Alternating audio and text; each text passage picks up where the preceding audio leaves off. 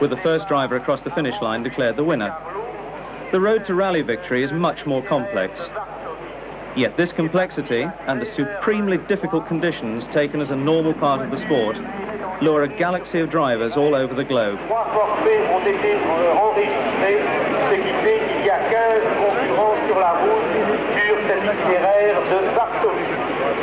Dans quelques minutes, à 17h29 très exactement, nous assisterons au départ du Col du Monte-Carlo. Ce départ leur sera donné par... Drivers might compete in the Arctic wastes of Scandinavia one week and across a baked African belt the next.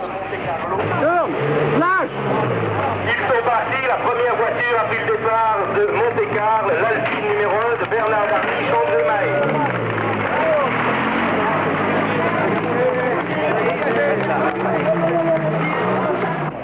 Day or night, the rally drivers press on to the limit of their abilities, crossing countries and continents, competing over thousands of miles in a few days. The most glamorous events, such as the Monte Carlo Rally, attract over 300 two-man teams for the grueling contest, and two-woman teams, as lady drivers have enjoyed great rally success for more than half a century. It is brains rather than brawn that wins rallies. Wherever in the world the rallies are held, time is always the same, and as elusive.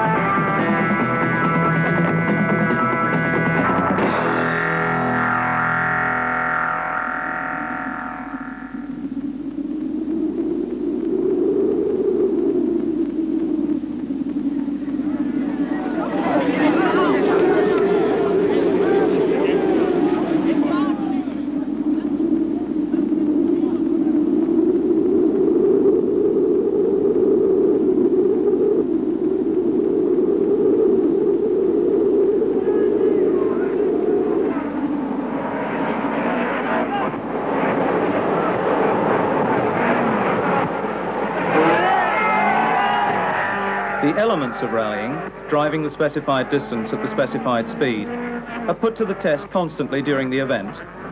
Scores of controls along the route determine whether the driver is arriving at the exact time, neither a minute early nor a minute late. Penalties are assessed for missing the recommended arrival and are added to the team's total elapsed time.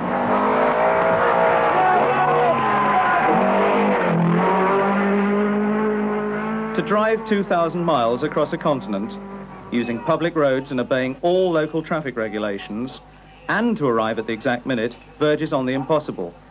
But that is what rallying is all about. Eh bien, vous avez encore toute l'après-midi, les premières voitures, tout l'après-midi, pour venir au tirage auto chercher des collections.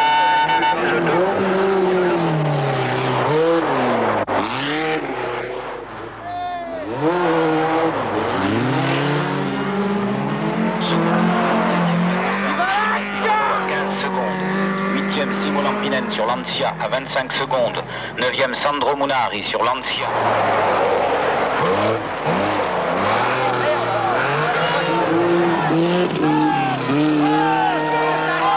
Sandro Munari à 21 secondes. 3e Jean-Claude Andruet à 26 secondes. 4e...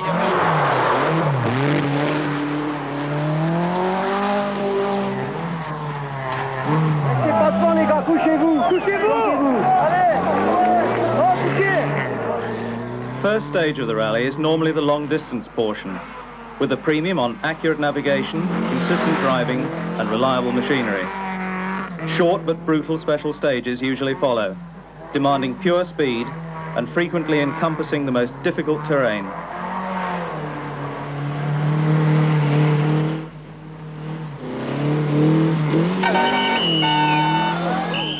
While the special stages embrace the roughest going, they also often afford the most spectacular scenery.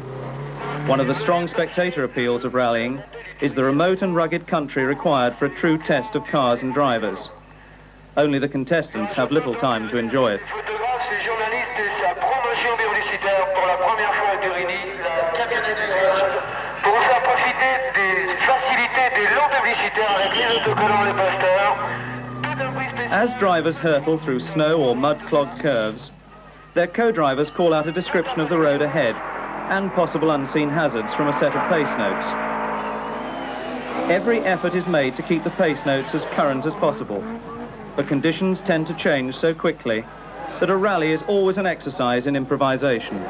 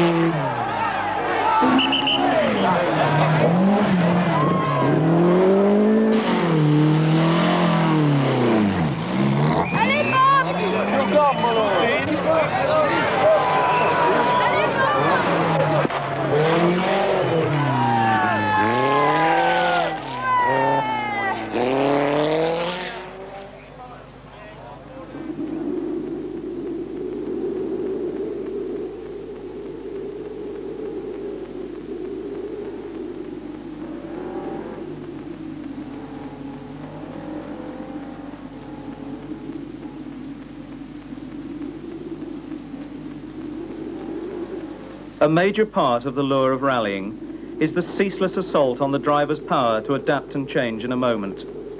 It is not a sport for the inflexible, nor for those who cherish regular hot meals and a full night's sleep.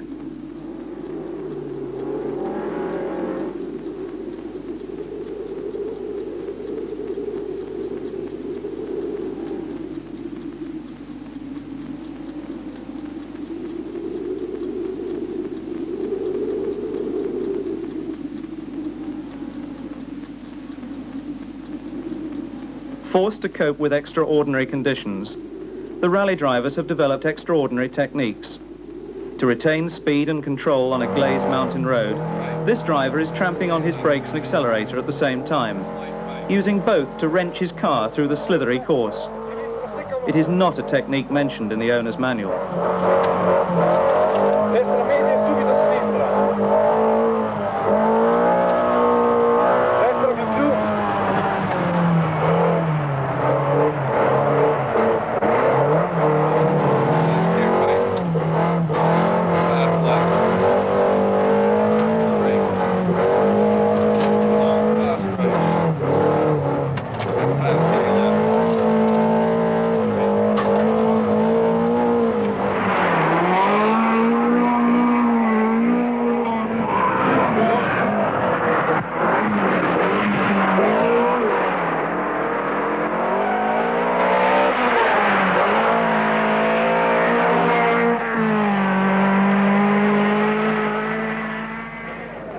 Key to any successful rally team are the mechanics, who keep the car running at a competitive peak with instant repairs, servicing and tyre changes. In the brief time allowed them during service stops, the drivers must decide on the best tyres for the next stage and instruct the mechanics to do any other necessary work. Simo, can you explain to him those two spots I told you? Because I can't explain in Swedish correctly. Kommer ihåg så den 50 meter slaghög ner till K-vänstern där. Mellan där har televisionen satt med boll snö. Så att det är mycket snö, då åker försiktigt över kullen, va? Sista utförsbacken, då clearar högen vad du har lilla huset på vänster sida. Precis 1 kilometer från mål. Så går du 200 meter rakt ner till en jävla vänster över bro. En lång vänster över. Efter vad jag rullar. Precis höger och sen många raka ner och vänster över bro. Isgatan där. Över den bron Isgatan. Yes. No, but we put new. You don't want new? No, non cambiare le gomme. What about brake pads? Wait a minute. What about brake pads? We have on it. You don't need anything? No rear brake pads? Controlla i pattini posteriori. Non cambiare gomme.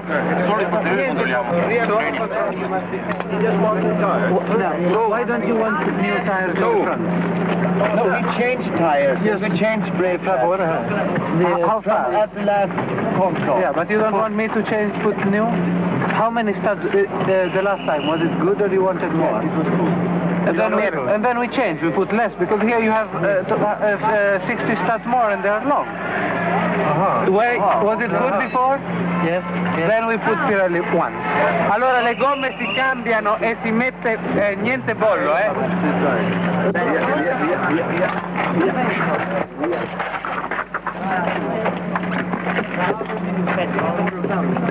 How much?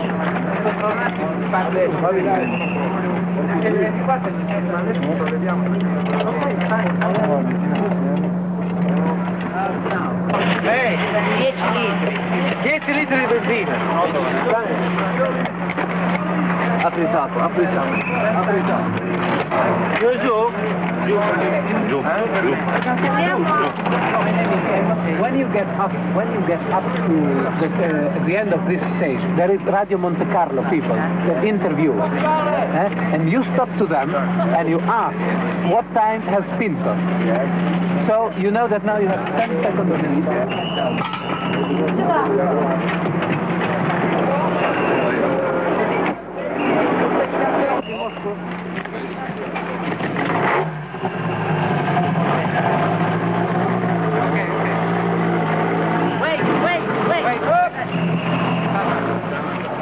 The car must be refueled, serviced and sent on its way, frequently in a matter of seconds. A minute lost in 6 days of rallying could make the difference between victory and second place.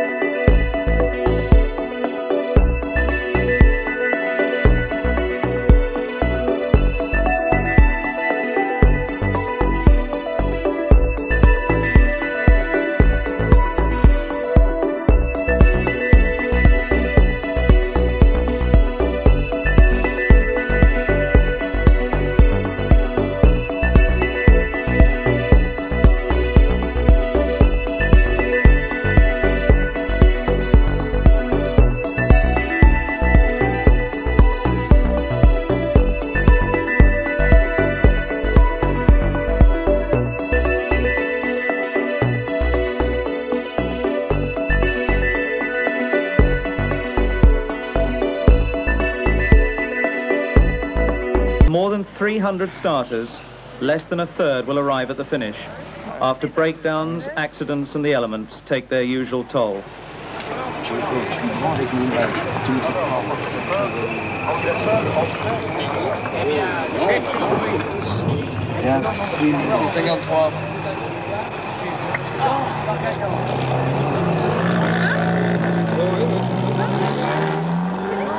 The final dash from the mountains to the sea has been described by one driver as akin to a long night of struggling through the Siberian forests, and then to emerge directly into a lighted, crowded stadium. The sun reflected off the harbour at Monte-Carlo is a welcome end to the journey, but a winning time is an even more attractive finish.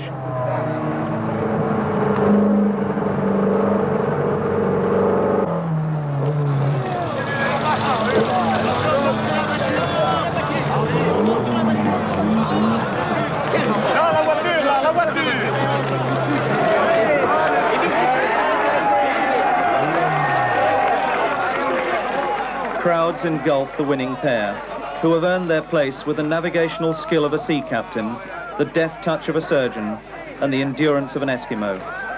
And an unseen team of crack mechanics who have kept their tired car in top competitive form.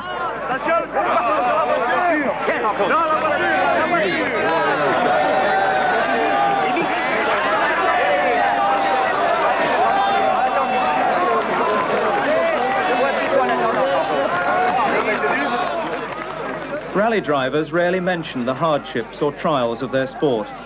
They speak mostly of the rewards. Most important to them is the teamwork of two drivers meeting the challenges and quickly finding the answers. If they have a good rally, they have found the right answers. But whatever the results, they enjoy confronting the problems as a team and of overcoming endless hardship in an attempt at perfection. The perfect time is their aim at the starting line of every rally. Whether they achieve it, only time will tell.